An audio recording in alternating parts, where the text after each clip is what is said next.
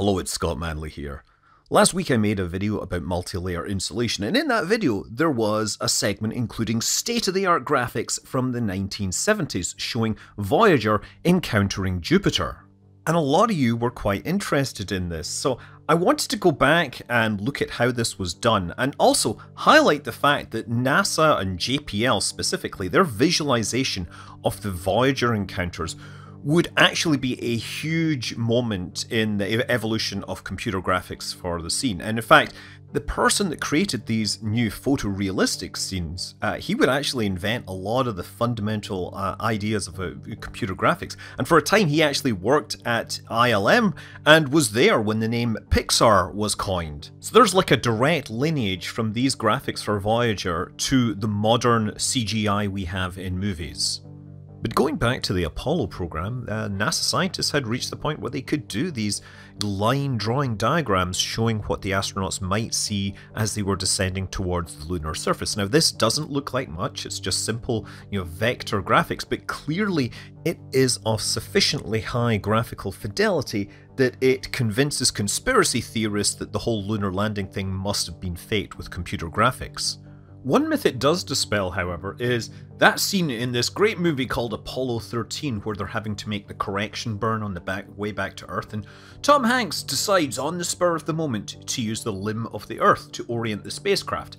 In fact, this kind of navigation by outside reference had been used throughout the training, and they had used their visualization system to give the astronauts an idea of what they might see outside the spacecraft. So these movies weren't created in real time. They used a vector display, something like an IBM 2250, and you would basically transmit your vector coordinates to it, it would display them, and then you would snap a photo, and then you would iterate to the next frame, and so on and so forth. So I don't know for sure what kind of architecture it was, but IBM seems pretty likely. So yeah, vector displays, they don't have pixels, they just use a direct electron beam that draws on the display and the lines get refreshed. These things were not cheap, to be clear. For the price of one of these displays, you could buy several cars. For a quick aside, around the same time Stanley Kubrick's making 2001, and in several of the scenes you can see spacecraft displays with wireframe 3D graphics apparently rotating. These were not actually made on computer, they were 3D models made of wire and painted in a bright colour.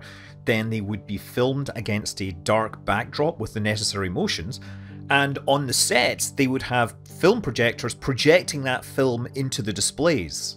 But a decade later, vector graphics from a computer would make it into some obscure cult movie known as Star Wars. This was put together by a guy called Larry Cuba, who worked with the PDP-11 and Vector General Display.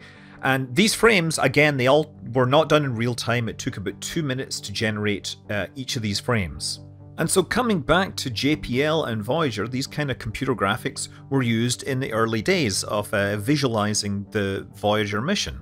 This capability had been set up at JPL by a guy called Bob Holzman, and he had acquired the hardware, which was a PDP-11, an Evans and Sutherland picture system too. It was a vector display and a frame buffer, and he also hired a guy called James Blinn.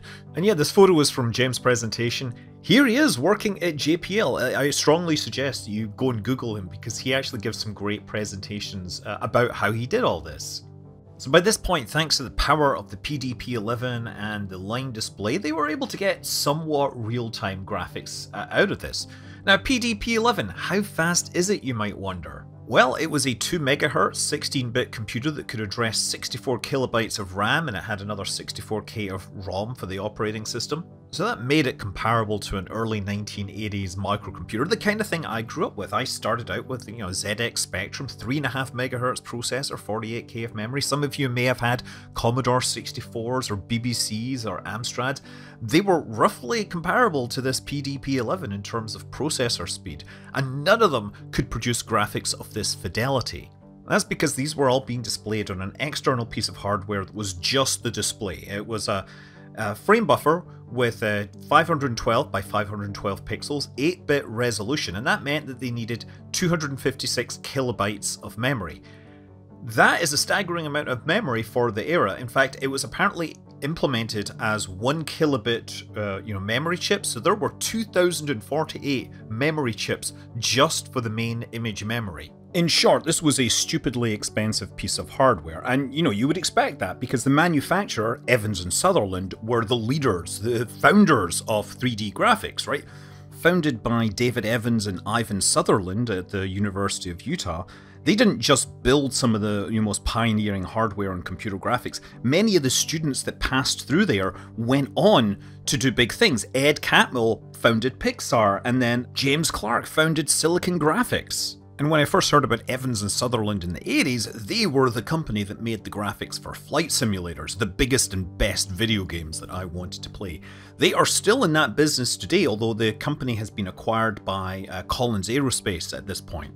And so in the late 1970s it fell to James Blinn to try to figure out how to draw these photorealistic images using a computer that wasn't particularly fast. The good news is that he could take as long as he wanted to paint each image, but he still had to work within the relatively small 64 kilobytes of memory available. And there were big technical problems that had to solve. First of all, there were issues of scale. The spacecraft may be a few meters away, the planets may be hundreds of thousands of kilometers away, and the stars were of course light years away. You couldn't really draw those all in the same coordinate system. Especially because they wanted to use fixed point math for everything, because that was a whole lot faster than using floating point numbers. So he created a series of separate programs which would each write into the frame buffer, and as they drew things they would overlay what was before. So you would start out with a black background and then layer in the stars, draw the planets, the satellites, other celestial objects, and then finally draw Voyager in the foreground. Each of these would be separate programs writing into the same frame buffer, and it would take a long time to render a frame, and then the frame would be photographed off the monitor. But before you could draw anything, you had to decide on the color palette. This had 1 byte per pixel, and that mapped into a palette list, so he was lucky the Jovian system didn't have a huge amount of color in it, so he could sort of stick with yellows, oranges, and reds, and of course different brightnesses and saturations. So now for the planets. Modern graphics hardware tries to convert everything to triangles because these primitives are very easy to optimize in hardware. But with the limited hardware available, it was actually better for him to represent planets as a proper sphere and just texture map those. Where did he get the texture maps then?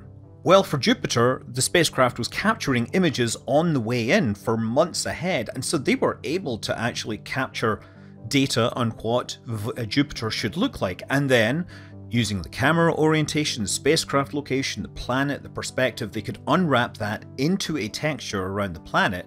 But in that form it still wasn't perfect. They needed to have an artist go in and clean it up and turn it into something they could use for the animations. But the moons were far smaller and the data wouldn't be ready in time to ship the animation out to the media. So they got sci-fi artist Rick Sternbach to come up with designs for the various Galilean moons. Now, Rick Sternbach is a name that you may be familiar with if you're a Star Trek fan, because he worked on Star Trek Next Generation and he very much helped define the look of the 24th century in Star Trek. So in March of 1979, Voyager 1 encounters Jupiter, and the public information movie that goes out with it shows these moons that have been, fabricated by Rick Sternbach. Now I have to apologise for the quality of this video because I can't find a good quality version of the original Voyager 1.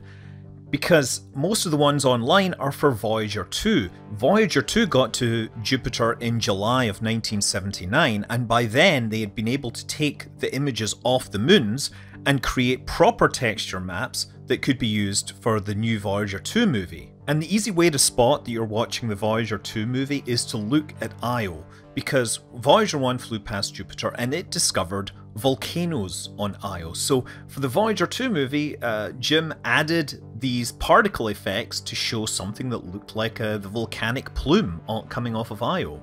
And while this is pretty primitive as particle systems go, Jim Blinn would actually invent particle systems for work on the Cosmos TV show. So for the third step of the process, Voyager would then be rendered using a set of programs called polys. It would basically draw polygon models.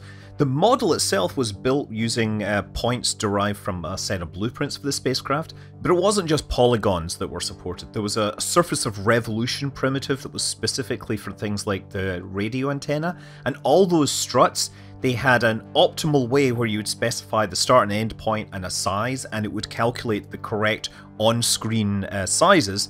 thereby minimizing the amount of geometry. In some of the early versions, you could only have 100 polygons in the models and had to actually have separate models depending upon whether the spacecraft was seen in front or from behind. The next planet on the tour was Saturn, and of course it came with its own challenges, namely rings. And if you think about it, rings are kind of different from everything else because they can be in front of and behind the planet. So the rings end up getting split into two halves. First he rendered the distant half, and then they would render the planet, and then you would render the forward half of the rings.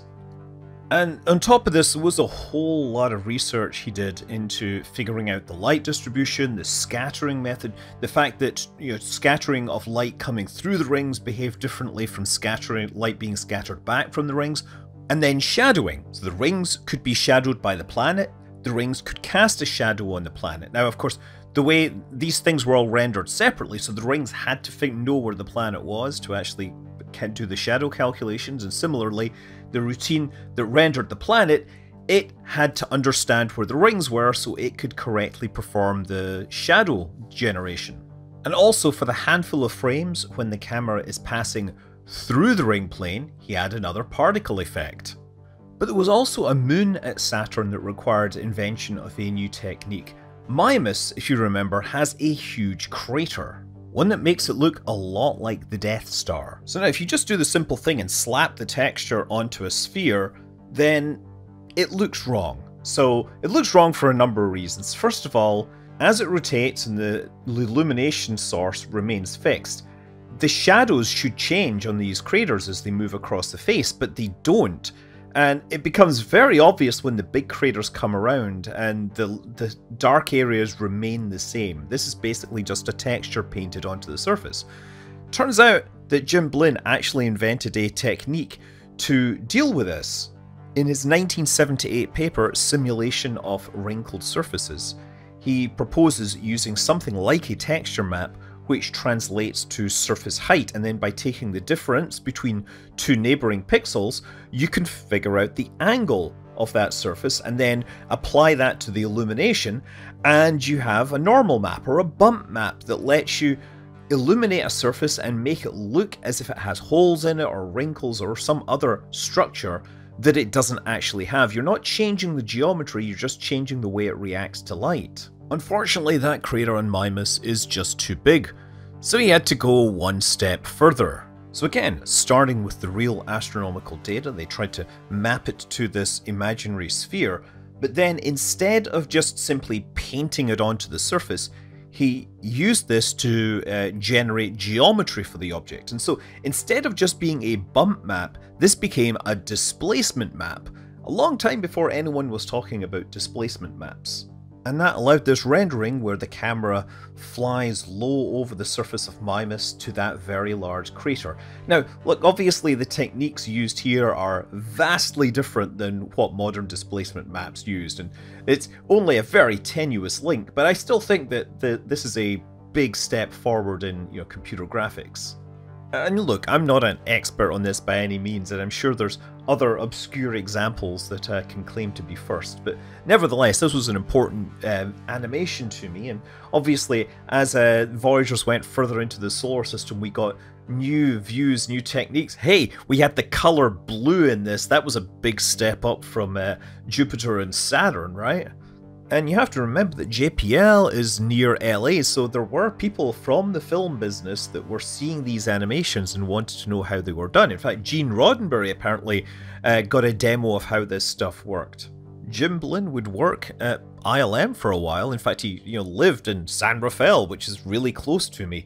And of course, ILM were responsible for the Wrath of Khan, the computer-generated sequence for the Genesis effect, that definitely would have taken a lot of hints from this. And it all comes back to these computer visualizations that were created for the press and the public so that they could understand what Voyager was doing in deep space. I'm Scott Manley. Fly safe.